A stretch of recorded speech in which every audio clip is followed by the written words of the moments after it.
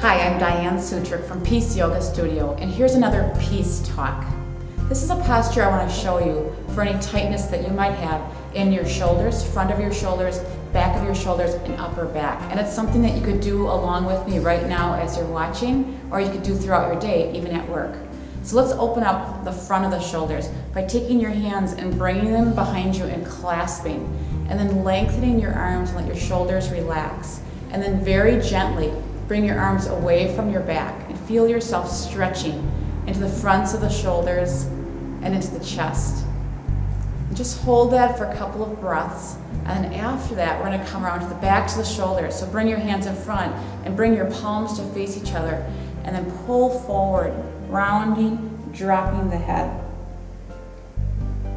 And again, hold that for a couple of breaths and relax.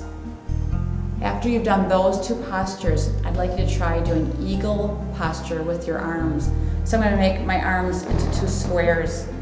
And I'm going to bring one in first and try to arrange the other elbow on top, turning my forearms so that my palms can come together.